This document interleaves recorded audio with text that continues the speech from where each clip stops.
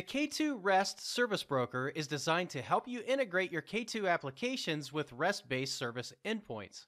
In this lesson, we're going to use the REST Service Broker to create a service instance for a third-party RESTful web service, then expose it as a SmartObject so K2 can use it in SmartForms and Workflows. For the sake of time, I'm going to assume you are familiar with the individual components for a REST integration in K2, which are typically OAuth resources for security, K2 service instances, SmartObjects and SmartForms, REST endpoint services, and basic JSON descriptor files. However, when you piece all of these components together, the end-to-end scenario looks like this. You have a REST endpoint either sitting out in the cloud or somewhere within your corporate environment. You will then need to create a REST-based service instance in K2 to interface with the endpoint using a JSON descriptor file that documents the schema of the REST service you want to call based on the Swagger specification format. From there, you set up a SmartObject that enables the data from the REST service to be used within K2 SmartForms, Workflows, and Smart Wizards. With this demonstration, we're going to use a RESTful service endpoint provided by a weather service called OpenWeatherMap to provide data for current weather conditions and present it on a SmartForm. To make this work in K2, we must first build out a Swagger definition file which describes the JSON data object that is transmitted back from the call to the weather service's REST endpoint API. For the sake of time, building this file is beyond the scope of this video, but in a nutshell, the basic steps look like this. From the API provider, you're going to locate information about what their JSON object schema looks like. In this example, OpenWeatherMap provides this information off their site for each of the endpoints they provide. I'm just going to use the current weather endpoint in this demonstration, so let's look at that page for a minute. Not every provider is the same, but here we can see the JSON parameters described on this page. As with most REST service providers, for this call to work, we also have to create an account and retrieve an API key. I've already taken care of that task with OpenWeatherMap, but keep in mind this is also where you would configure your OAuth settings to get your authorization token. However, we won't need to do that with this provider. With this information that's provided by OpenWeatherMap, we can use the online editor provided by Swagger at the following link visible here on the screen, or you can also download and install their editing tools locally to build out a descriptor file by using either the YAML format or you can use the Swagger JSON format. Either way, when finished with the editing, the file must be downloaded and saved in the Swagger JSON format for the service broker to read it successfully. You can visit www.swagger.io, which provides tools, example files, and more information on how to build a Swagger definition file. Also, be sure to review help.k2.com for more information about the REST Service Broker and how it works with your definition files to integrate a REST service with K2. Once you have your Swagger definition file ready, you can move on to create your service instance with the REST Service Broker. For this demonstration, I'm going to use the Service Object Tester utility to create the service instance, which I also assume you're familiar with. It's a good idea to make sure you know where your Swagger definition file is located before you begin. As you can see, I have one for the OpenWeatherMap service located here on the desktop. Upon opening up the file, notice it is in the JSON format and it provides information for the endpoint location and a description of the JSON data object that will come back from the API call. Back over in the Service Object Tester utility, I'll open up the Service Object Explorer group and move down to the REST Service Broker. We can right-click on the REST node and select Register Service Instance from the context menu that appears.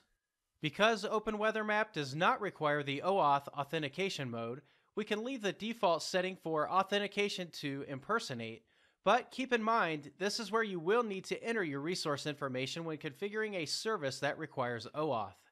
All I need to do for this service instance is basically provide the location for the descriptor file, which if you recall was on my desktop. I'll go ahead and paste that information in. And the rest of the settings can be left as they are. You can find more information about these options in the documentation for the REST Service Broker off of help.k2.com. Let's move on to the next window Here, I'm just going to leave these settings at their default for now and add the new service instance to the K2 environment. Okay, with that successfully added, let's check out what it created. Under the REST broker category here, we now have a service instance for OpenWeatherMap. Under that node, the broker created service objects that were defined based on the entities within the JSON descriptor file for clouds, wind, and so forth. The endpoint method we want to call is actually a part of the weather object, and it's called getWeather. When we call this with our SmartObject, OpenWeatherMap will return a serialized JSON-based response, and K2 will make it available in the return parameters shown here. We can get to the values that are in this serialized data by calling the deserialized methods provided by the entity service objects for the corresponding return parameter. To understand this, let's go over to K2 Studio where we'll start building our SmartObject. K2 Studio will give us more flexibility to customize and return the properties we want from the getWeather method in our SmartObject. What I mean by that is this. Because the getWeather method returns weather data in serialized JSON format, it is initially harder to get to the weather properties from that method alone. We want to make it easy for our form designers to get to this data, so we can use method chaining to extract weather values out of the serialized data and expose the properties we want, like current, high, and low temperatures, and things like humidity. I do have a project ready to go, and I have already created an empty SmartObject named Weather to speed things up. My requirement is to be able to call getWeather from a SmartForm loaded up on a mobile device and display the current weather conditions for the device's current location. We won't need any of the default CRUD methods listed here at the bottom, so let's remove all those methods from the list. Then we'll add the getWeather method from our OpenWeatherMap service object by going into the Add Method option here in the menu at the top of the page. To set up method chaining, we will need to run this wizard in advanced mode, so I'll put a check in that box and move on. Let's call this method getCurrentWeather. We can set it to be a read method because it is an HTTP GET endpoint based on the definition from our descriptor file. We can go on to the next screen, and here we don't need to manually add any parameters, so let's move on to the Service Object Methods Add screen. From here, we can add the getWeather Service Object method. To get to the method we want, we can drill down into the context option for this line, open the Service Object Servers grouping, then we can go down where we find the getWeather method available under the OpenWeatherMap service object. It can be found under the weather object type. Okay, I'll add that. Mapping input parameters and return properties is next. To make this easy, I'm just going to select Create All and have K2 create all the parameters for me and automatically bind them. Upon reviewing what we just did, we can see the parameters and return properties are automatically set up for us to call getWeather. Now, if we publish the SmartObject at this point, when we call getWeather, we will get serialized JSON objects back in each of these return properties. We need to make this a little more meaningful for our form designers at this point. This is where method chaining comes into play. For demonstration purposes, I just want something like current weather description with an icon and maybe current temperature on a SmartForm. To get to these values, I know from building the descriptor file that they live in the main and weather return properties. So I need to run each of those values through their respective deserialized methods to get those properties out. Let's start with the weather property. I'll add another method here and go down to the weather object type. Now, I know that this particular property is a serialized array by definition, so I actually need to select the deserialized typed array method here, which will also give me the ability to create the specific return properties I want. Of these properties, I really only want description and icon, but I'll select Create All here to create all the properties for our SmartObject, and then clear the ID and main binding because I'm not going to use those values. This is where the deserialized values for description and icon will land when this method is called. From there, they can be dropped into SmartForms and Workflows much easier. The input value for this method needs to be assigned to the weather property that comes out of the getWeather method we just configured. So let's grab that. I want to do the same thing for the main return property from getWeather so we can get to the temperature and humidity values. This JSON object is not an array, however, so we can just call the deserialize method under the main service object. I'll select create all. Then we also need to pass in the main serialized return property from the getWeather method for the input here. I'll set that up. And that should do it. I can finish this wizard out. Let's take a look at the results of this step. As we built this chained method, the actions we took created the SmartObject properties for us shown here. When we call getCurrentWeather now from a SmartForm, these properties will be populated according to the order in which the chained methods run. To lay it out, the serialized return properties of the direct call to OpenWeatherMap like wind, weather, and base are populated.